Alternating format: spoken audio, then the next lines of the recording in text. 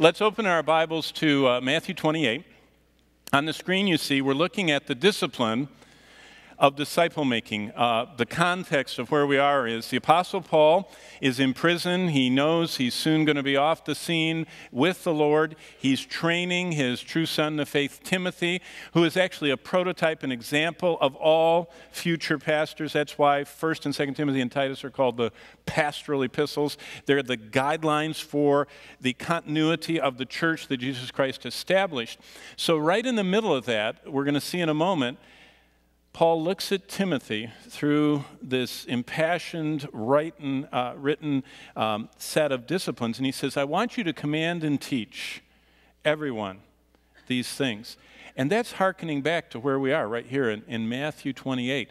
Jesus said, teach them all things that I commanded. You see, command and teach. Everything that I've commanded, remind them of, and teach them how to do that. And Paul just reiterates that. That's what disciple making is. Commanding people to come to faith in Christ the way Jesus Christ described it, and then teach them how that life is to be lived. But while we're on that topic, it brings us to this.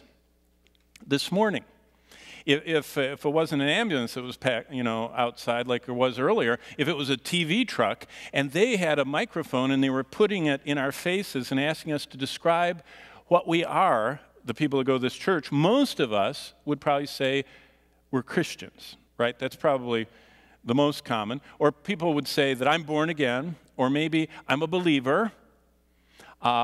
Few people would probably say I'm a saint, because that isn't in vogue. But Christians say born again, believer. But what's interesting is if you do a study of the 27 books of the New Testament, what does God call us? If you do that study, you find it's, depending on how you divide them, there are maybe over 100 or very close to 100 different terms to describe Christians. Now, most of them are very obscure, like pilgrims and strangers. Now, that's either one or two. We're called pilgrims and strangers, or we're called pilgrims and strangers. So that's one or two terms. But that's how we're called a kingdom of priests. We're called a holy nation. Believers have many different ascriptions and descriptions in the scriptures. But just for our benefit, let me just give you what I would call the top 7. And let's just think about what God calls us in the scriptures. And I'm going to do them in reverse order. I'm going to do the 7th place first. So 7th place in the scriptures is what we most often use. That's Christians. Occurs 3 times, twice in Acts, 1 in 1 Peter 4. So that's 7th place. Now, all the others that make up the 100 are used either 3, 2, or 1 time. And so they're all just multiple lists. And it's a fascinating study that would be fun to do sometime. In 6th place, in the book of Acts, Christians are called followers of the way. Emphasis on the way. They would say that they are of the way or whatever, and that's in Acts 9, 5 times. So that's the next to the least.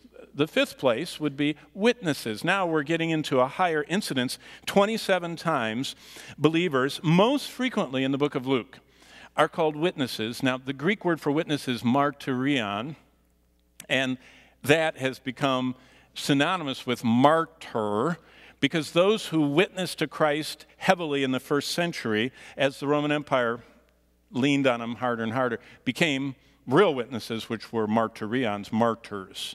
And so if the television truck was here this morning and they gave a microphone, few of us would say, I'm a witness. Because we would think of what? Jehovah's Witnesses, right? Actually, they're Jehovah's false witnesses, but, we would think of that term. So witnesses is not, but it's very common, 27 times. 9 times more common than Christian. So, if we're looking at, 5 times the way followers and 3 times Christians and 27 times witnesses. In 4th place is saints. That's 62 times. Now, as we go through this list, they're almost exponentially increasing in their frequency in the New Testament. And people are called saints more than any other term other than the three that are to follow. More than witnesses, more than followers of the way, more than Christians, and more than pilgrims and strangers and, Abraham's seed and all this stuff. It's very much that people were called saints. Now, can you imagine the truck and the microphone coming out from a local news station? They say, and what do you call the people here at Calvary? Go, oh, saints, I mean, that is not that is what we are, but it isn't what we are kind of comfortable calling ourselves. In third place, those who are following Christ, when Jesus said, follow me, the people that did were following him, and they were described as followers. And that term is very often, the followers and following are over 100 times, depending on if every time Jesus turns and the crowds followed him, depends on how you measure it, but it's around 100 times that we're called followers and those who are following him. In second place is one that we know quite well, believers and believing. Those who were believing in him, those who were believing in him are described as believers. And that is very often, 266 times, we're called believers. But as we are going to see in chapter 28 of Matthew, the most frequent term, description of, title of those who are going to be forever around the throne, worshiping God, are called disciples. Isn't that interesting? That is, I doubt if all of us had a microphone brought to us, if any of us would claim, if the correspondent from the news station said, what are you this morning? Few people would say, I'm one of Christ's disciples. Because it would seem like we're saying we're what? One of the 12, And that is just a tragedy that we have so equated the apostles with the term. Although it's true, the 11 at the Mount, and look at chapter 28, we're going to be in verse 16 in a moment, but those who were commissioned by Christ, Jesus Christ commissioned his church, right where we're going in chapter 28, verses 16 to 20, to make disciples. But it wasn't to make apostles with capital A. All of us are little a apostles. That means we're sent. Apostello means a sent one who is sent with a message. And so in the sense, we're all a little letter, small case A. We're all sent. Go into all the world and preach the gospel. Few of us, only those 12, were the capital A, the apostles.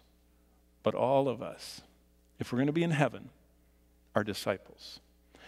And anyone who is not a disciple, Jesus said, will have a very bad ending and will not end up in the place that he's prepared for them. So we really need to understand the term disciple. If we're going to do what Jesus did, he commissioned us to make disciples. And if you don't know what you're making, you're going to have a problem with the output.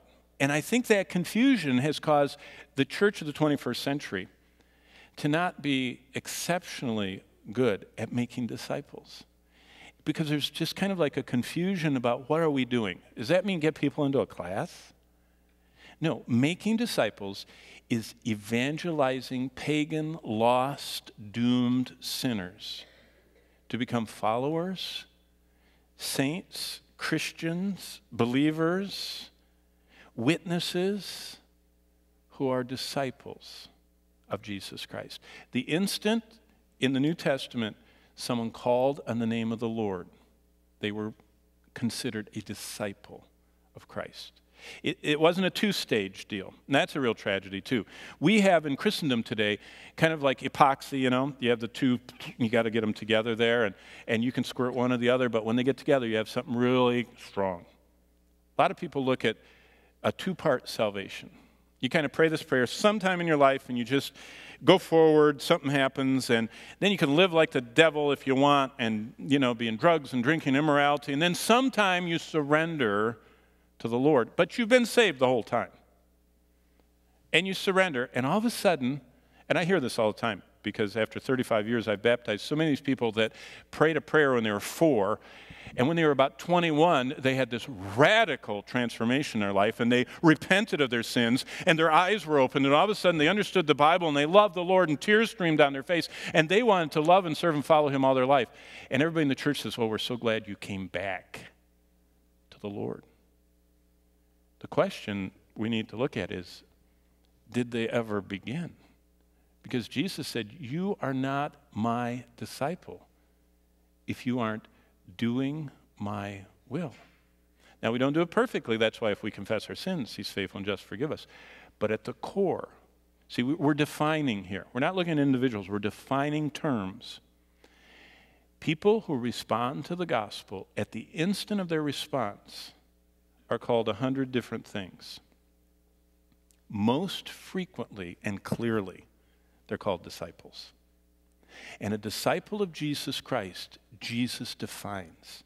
And that's what we're going to look at. But chapter 28, Jesus himself sums up all these various ways of naming and describing us into one overarching term, which is disciples. That is why the most frequent term for us in the New Testament and the clearest target for all of our lives is to be focused upon making disciples. And all the promises of the Old Testament may be seen as finding their fulfillment in and through the crucified and risen Lord Jesus Christ, who stood on this mountain in Matthew 28:16, in Galilee, and commissioned his apostles. So the summation of everything up until Matthew 28, all the 39 books of the Old Testament are totally pointing at Jesus Christ. And Jesus Christ now, the fulfillment of all the promises of God, stands there and said, now I am telling you your marching orders, your job description, your hire letter. I want you to spend the rest of your life focusing as much of your time and your energy and your resources and your desires on making more like you. More disciples, followers, witnesses, Christians, saints, believers. Make more of them, but I'm calling them disciples. So Jesus, all of his teachings in all 4 Gospels of our Lord Jesus Christ may be seen as distilled and crystallized in these powerful words. Jesus says, everything, all my 3.5 years of public ministry, that's what I want you to teach those who become my followers. I want you to teach them how to be disciples. And all the truths, by the way, of God taught through the New Testament scriptures, which happen to be either through apostles or associates of apostles, except for the 2 brothers of our Lord who happened to get books in there. But all the rest are tightly associated with apostles, and they're extensions of those apostles. And so everything we have, all the truths of God taught in the New Testament scriptures, inspired by God from Acts through Revelation, are merely an outflow of this amazing declaration by God the Son in Matthew 28. It's really such a crucial, central juncture in the Bible. And let's listen to what Jesus says and actually invite him to teach us this morning about the wonder of what he's called us to do. So Matthew 28:16-20, let's stand together. And with your Bibles open, I just want you to notice a couple of things as I'm reading in verse 17 at the end. The men that are standing there are not perfect. Some of them are doubting. Doubting. I mean, they walked with him for 3.5 years. They've touched him. They saw him risen. I mean, they've held on to him, and they're still doubting. So that's very comforting after 3.5 years and actually touching him, that you still have doubts. And then in verse 19, one of the fantastic things is verse 19 is the single most Trinitarian verse in the Bible. Anybody who is going to be around the throne of God, all of us who are part of the redeemed, are to be those who declare that we are saved in the name of the Father, who is the author, the one who sent the Son. The Father sent the Son to be the Savior of the world. The Son, who was the atoning sacrifice, and the Spirit, who is the one who applies. How much more shall the blood of Christ, who through the eternal Spirit offered himself to God, purge you? So all three members, believers are to be baptized as a mark that they agree with the Father, Son, and Holy Spirit, the triunity of God. This is a phenomenal passage. But let's listen to it, starting verse 16. Then the 11 disciples went away into Galilee to the mountain which Jesus had appointed for them. When they saw him, they worshipped him, but some doubted. And Jesus came and spoke to them, saying, all authority has been given to me in heaven and on earth. Go, therefore, and make disciples of all the nations, baptizing them in the name of the Father and of the Son and of the Holy Spirit, teaching them to observe all things that I have commanded you. And lo, I am with you always, even to the end of the age. Amen. Let's bow together. Father, I pray that we would hear and respond, that the eyes of our understanding would be opened by your Spirit, that from this day forward there'd be no doubt in our minds who disciples are and what disciples are and what disciples do, and that we would have that settled assurance that we are your disciples, we are following you, and we are choosing to make adjustments in our life so that our life truly accomplishes what you left us here to do, and that is to be making disciples. Help us to really lay hold on this truth and to guard it and to start getting rid of whatever stands in the way of us being disciple-making followers of you, O Christ. And we ask that in the name of Jesus and for his glory. Amen. You may be seated, and as you're seated, what we can say is, for us, on this side of the cross, there is no doubt what we're here on earth to do. Jesus Christ said this. He said, disciples are those who follow Christ, and disciples are those who know why they're here. They are here to make disciples. So this morning we need to define disciples. Who is a disciple? What is a disciple? And then we need to look at, and we'll just touch on this, what a disciple learns to do. I mean, in your mind, you should be doing a little checklist. Have I been trained? Do I know and understand? Have I been taught to observe what Jesus taught all disciples are to observe? And it's written down. You don't have to buy a manual. You don't need a video. You don't need a tape. You don't need a course. You don't need to go somewhere. It's completely written down. You understand that the people that heard this did this.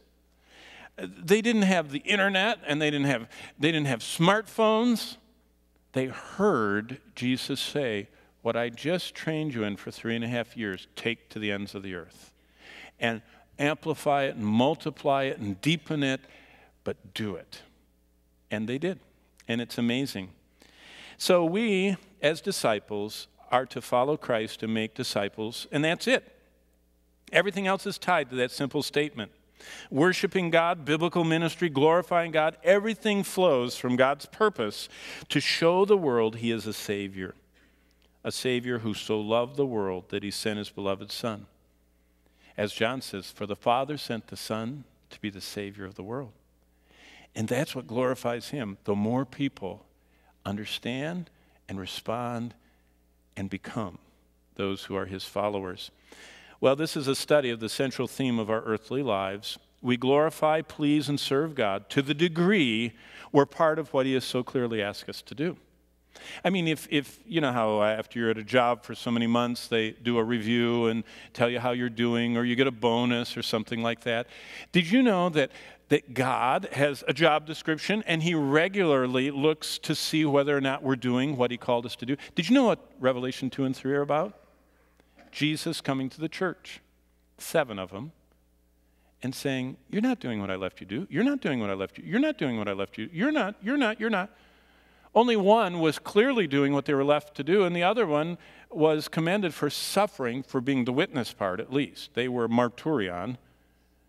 There's no negative things said to them, Smyrna, but to the other 5 negative things are said, and only one, only the Philadelphia church does Jesus commend. Why?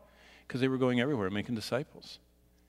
See, that he doesn't care about the size of the building or the size of the ministry. He's looking at the output, the product. Are we following Christ? That's vital. And if we're following him, truly, we're doing what he left us to do, and that's making other followers of Christ, which is evangelism. I mean, you don't have to have the gift of evangelism. We have the command to evangelize. Some people do it kind of like hearing Natalie sing, you know what I mean? It just looks like it's easy. Those are the gifted ones. The rest of us labor. Kind of like some of the people I was sitting around in the service, I could tell that they shouldn't be in the choir. You know what I mean? But that's what we have some that are gifted, and it just seems easy. But all of us are commanded to make disciples. So this morning, we're looking at the 5th of the biblical exercises for spiritual health and fitness. And turn back with me to 1 Timothy 4, because I always want to center your attention on how we got here.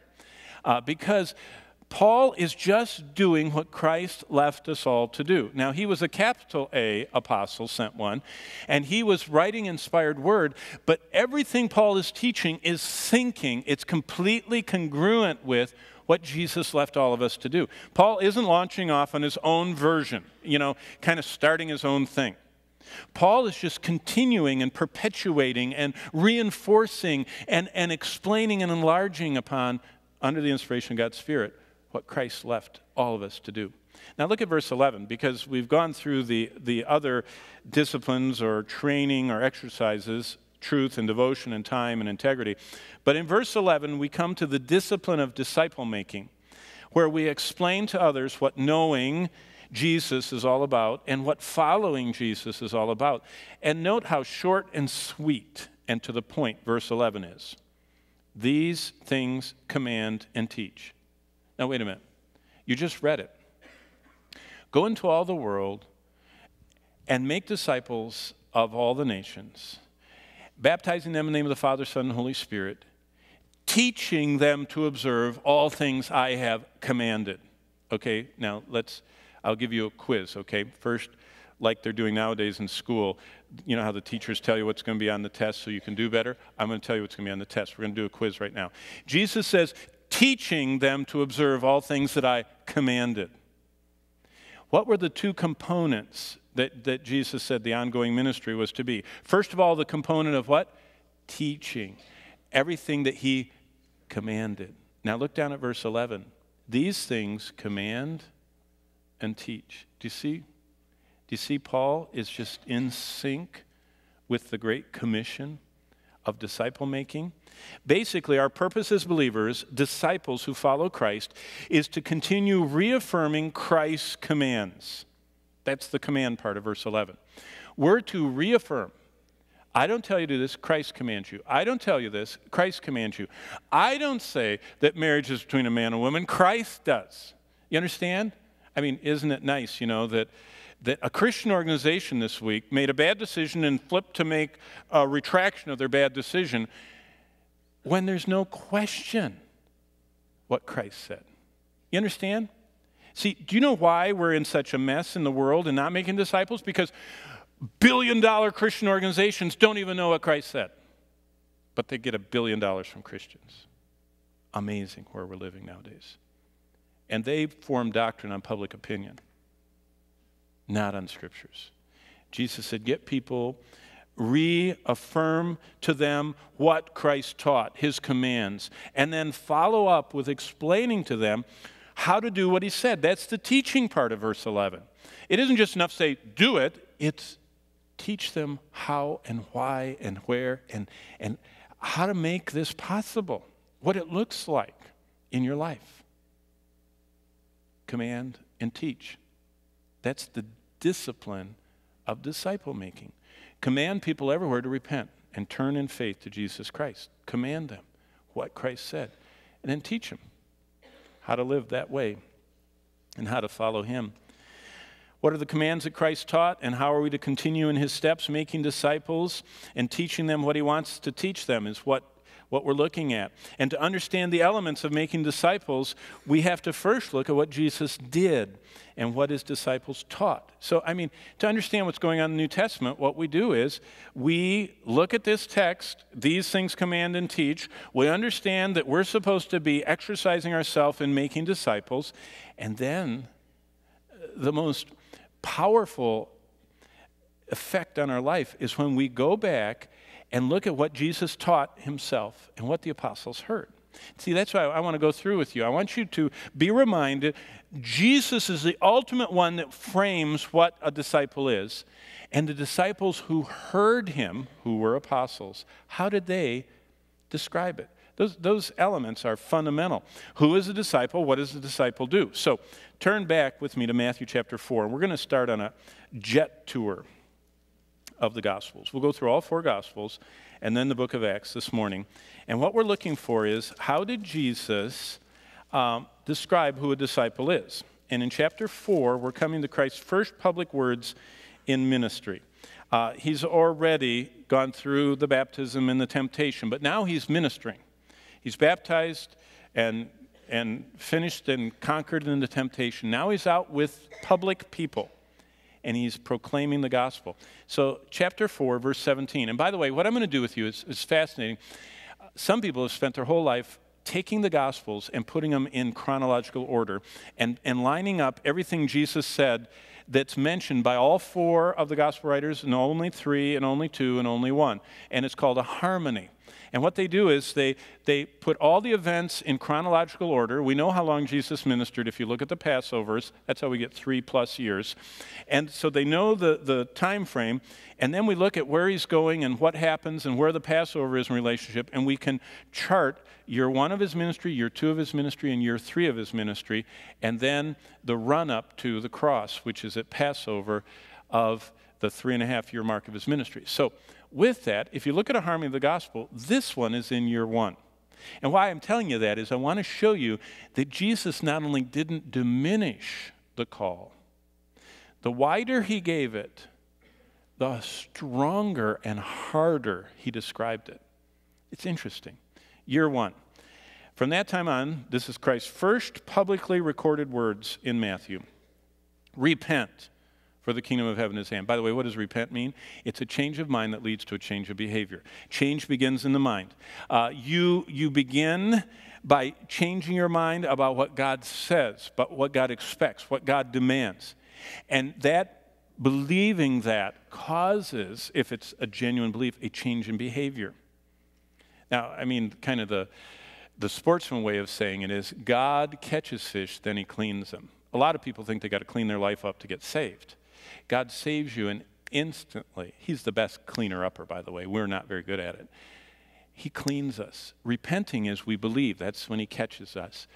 And that belief leads to a change in behavior. That's him cleaning us, that sanctification. So he says, you need to believe me and have a belief that's genuine, that I come in and grant repentance and I change your behavior. And then look what he says in verse 18. And Jesus now is going to apply this. He walks by the Sea of Galilee. He sees 2 brothers, Simon called Peter and Andrew his brother, casting a net, and they were fishermen. And he said to them, follow me. So Jesus is saying to them as disciples, by the way, they've already gotten saved in John chapter 1, verse 43. But we're not doing John right now. And so now they're learning that a disciple is one who not only believes in him, but is one who follows Jesus Christ. And they begin following Jesus through life right here. So that's year 1. That kind of sounds pretty good. Now go to Mark chapter 8. A whole year has gone by. Jesus has preached up and down, and he's had these preaching campaigns, and people are mushrooming. We're talking about into the tens of thousands of people are hanging on Christ's words. And he is preaching and healing and feeding and doing astounding signs. Now, year 2. When he had called the people to himself, so all these people that were associated with him, and his disciples also, everyone who truly in faith had embraced him and were following him, he said to them, if anybody else wants to come after me, that's whoever desires to come after me, this is what a disciple is. Let him deny himself, take up his cross, and follow me. You know what a tragedy is? If you read the commentators, and I have hundreds of commentaries, and I read and read and read. It's tragic that what they say is, this is a second level. Salvation is two-part. You just believe something and praise something, and you believe the facts about the gospel, and then you just kind of live in this whatever state until finally you decide that you're going to follow Jesus Christ. It's interesting, Jesus didn't know his message had two parts. Look at him. He said to his disciples, whoever desires to come after me, if you want to be one of my disciples, you've got to deny yourself, you've got to take up your cross, you've got to follow me. What is this? Denying self is, my way is not right. My way is going the wrong way. God's way is right. So it's renouncing my way for God's way. That's the repent.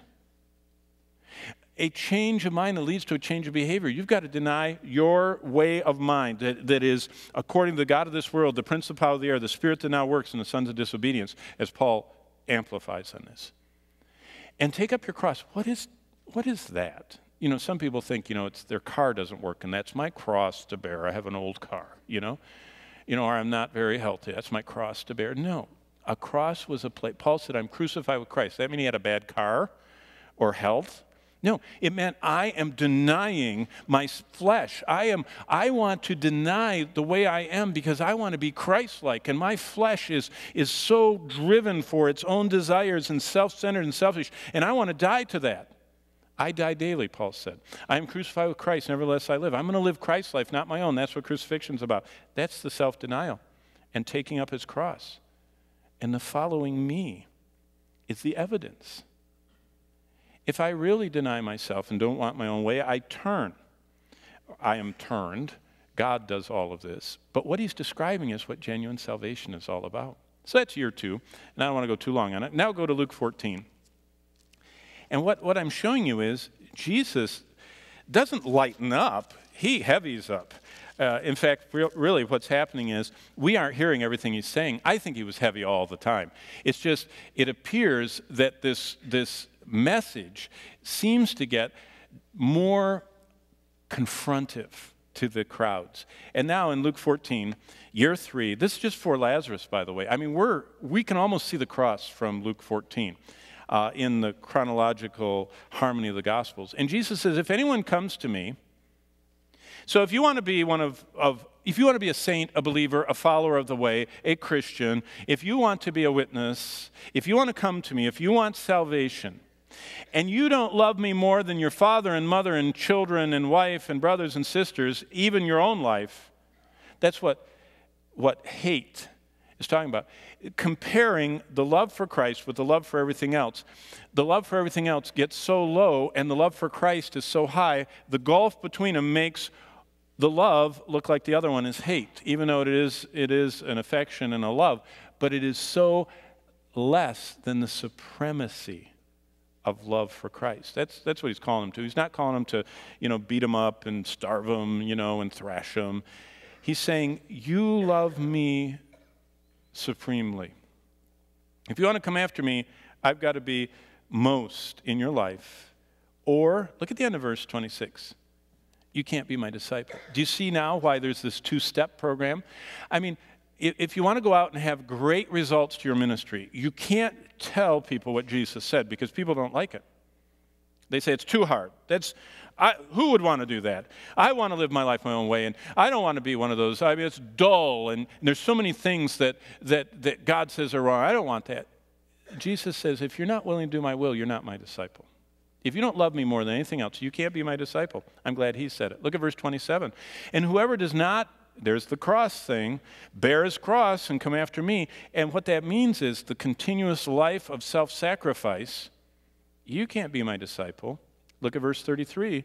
Likewise, whoever doesn't forsake all that he has. See, that's another thing. Disciples surrendered the ownership of their time, of their material treasures, of all of their, everything they were given in life, their time, their talents, their treasures, everything was laid at Christ's feet. You say, that's impossible. Yes, salvation is impossible. Did you know when the disciples heard Jesus present the gospel, they said, how hardly, who can be saved? How is that possible? And Jesus said, with men it's impossible. But this is the supernatural work God does. If you get saved, Christ becomes the core of your life. He becomes, to each of us who know him, more important and more beloved and supreme over all else. Now, we don't always act like that. That's what we struggle with through life. But it doesn't change the operating system. See what we're having people, they're talking about the packaging, they're not talking about the operating system. God establishes the operating system, and this is what it is.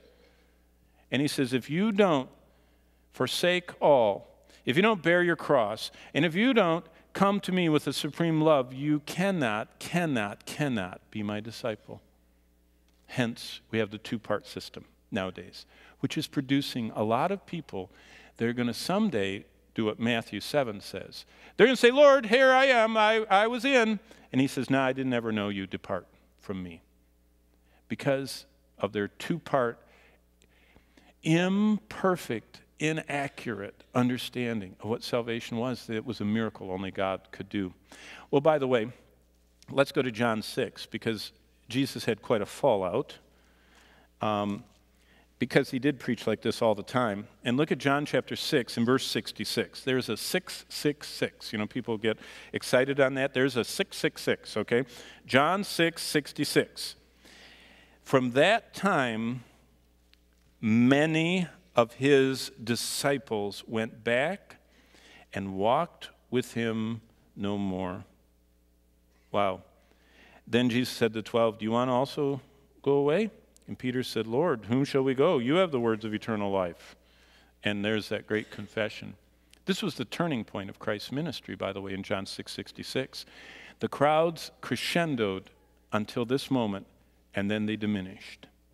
Why? Because Jesus laid it out. Jesus taught them that who are disciples? Disciples are true believers. Disciples are those who truly know and follow Jesus Christ. Jesus explains to them the gospel of salvation. And Jesus tells them that, in fact, keep going in John chapter 8 and look at verse 32. I'll just show you a few more because we could spend all day on this.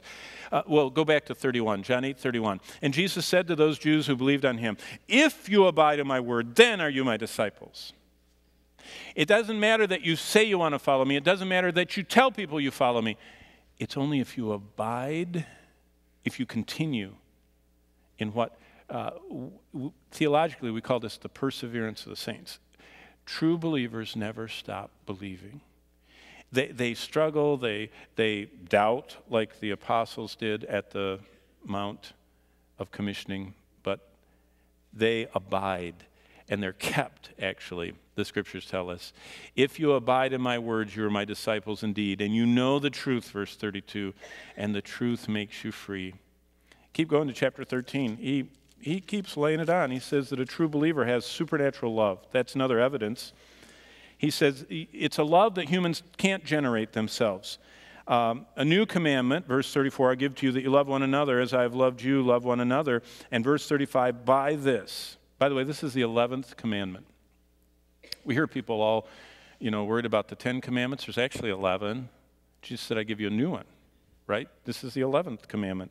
And he says, by this will all know that you are my disciples if you have love for one another. It's a divine, supernatural love. Keep going to chapter 15. Look at verse 8. Jesus says something else that clarifies salvation. By this my Father is glorified, John 15:8. That you bear much fruit, so you'll be my disciples. Disciples bear fruit.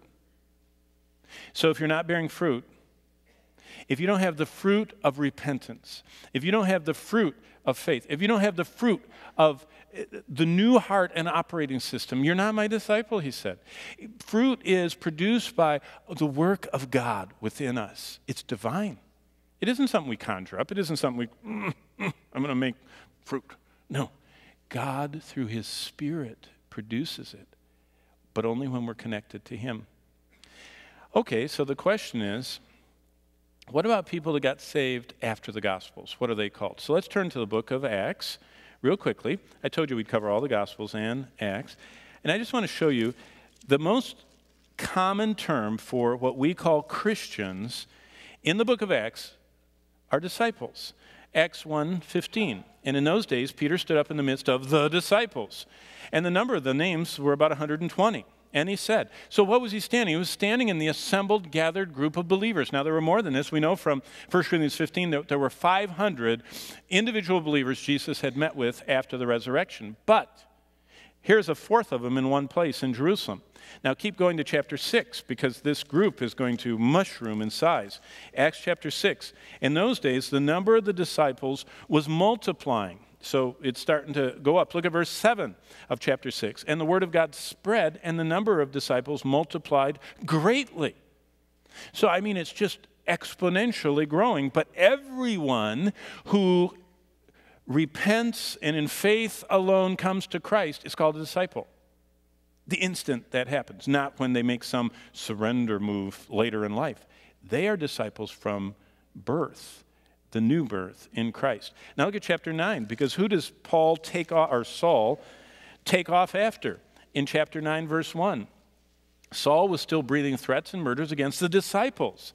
Now some who don't like believers to be called disciples, would say, oh, that's the 11, or in Matthias 12. No.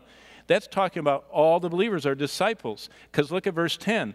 There was a certain disciple at Damascus named Ananias. He's not one of the 12 if you know your apostles, okay? So there you go. There is a person outside of Jerusalem that believes that's called a disciple. And if you keep going, look at verse 19. When he, that's Paul, had received food, he was strengthened, and Saul spent some days with the disciples at Damascus. That doesn't mean that the 12 went up to Damascus. That meant the believers, the Christians.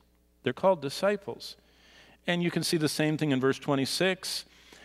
He tried to join the disciples in Jerusalem, and they were afraid of him. That wasn't the 12, because we know that he met with them, and they did instruct and listen to him. Look at verse 36, same chapter. There was a certain disciple named Tabitha. And then in verse 38, the disciples. So who are disciples? Disciples are people that believe on the Lord Jesus Christ. Now, let me show you one more, as long as you're in Acts chapter 14, then we'll wind up because it's almost time to go. Look at chapter 14, verse 21. Paul, starting in verse 19, is out in pagan Roman Empire. He's between Lystra and Derbe. He escapes from Lystra to Derbe. And verse 19, they stone him and drag him out. So he gets out in verse 20 and goes to Derbe and starts preaching again in verse 21. And look at this. And when they had preached the gospel to that city. Now, look up and think about it. Here's the Great Commission. Go into all the world and preach the gospel.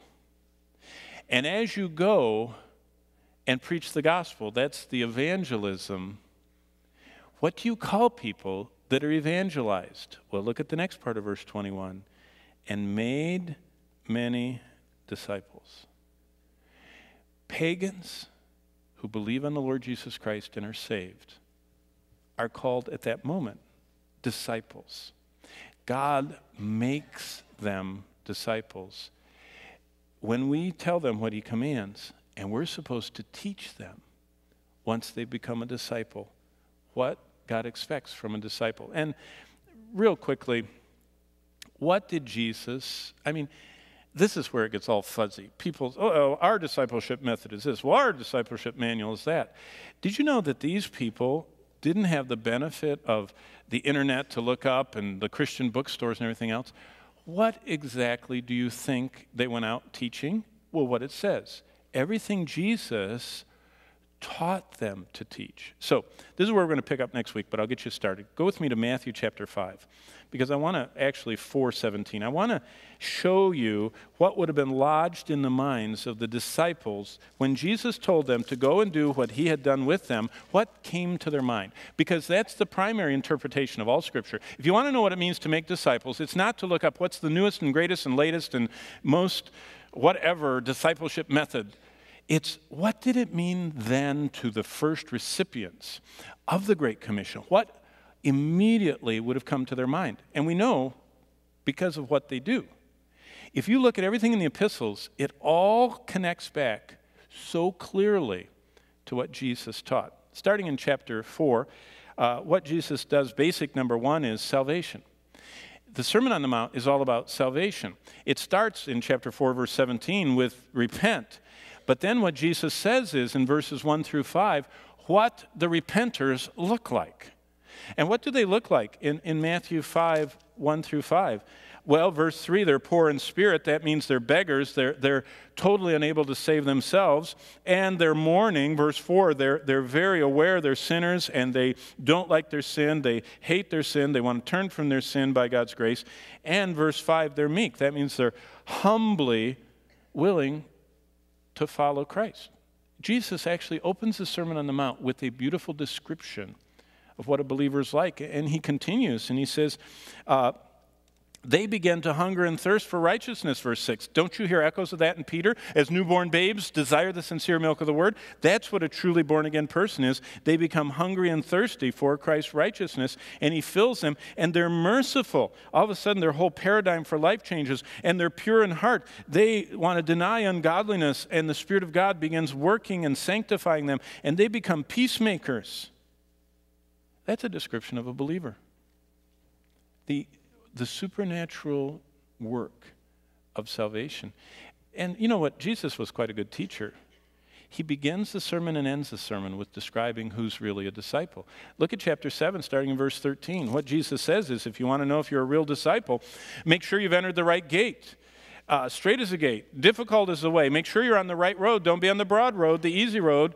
Make sure you've come to obey the right Lord. By the time we get to verse 21, not everyone that says to me, Lord, Lord, enters the kingdom of heaven. Many will say to me, 22, Lord, we were really involved. In verse 23, he declares to them, I didn't know you.